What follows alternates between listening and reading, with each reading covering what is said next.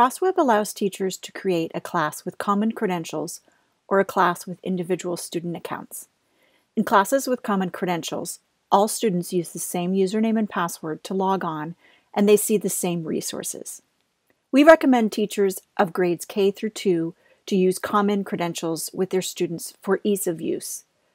To set up a class with common credentials, log into your FOSSweb account and go to your teacher homepage.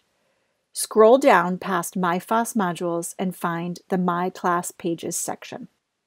Click on the green Add a New Class button.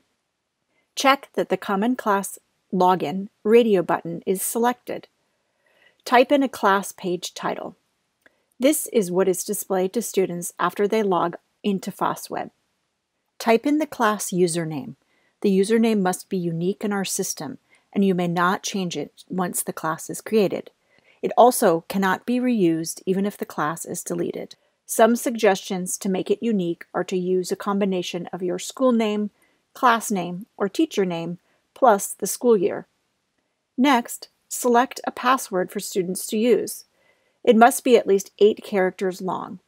All students in your class will use this password, so don't use a personal password and choose something that will be easily remembered. Finally, select the FOSS modules that the students in this class should have access to. Click the green Submit button when you are done. It may take a few seconds longer for your teacher homepage to load as it is creating your class in the system. Once your class is created, you will be able to add a note, assign content to the class, and edit the class password.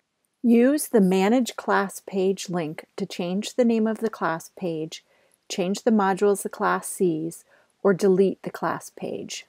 There is a separate video on how to assign content to your classes. To log in, your students will go to FOSSweb.com. Once they have typed in their username and password, they should click Sign In, and they will be brought to their student homepage. All students see the same thing on their homepage, including any notes you've written or content you've assigned to them. If you have more questions about your FOSSweb account, see the FOSSweb walkthrough videos and PDFs page, or our help pages. You can also contact us using the form on our Contact Us page.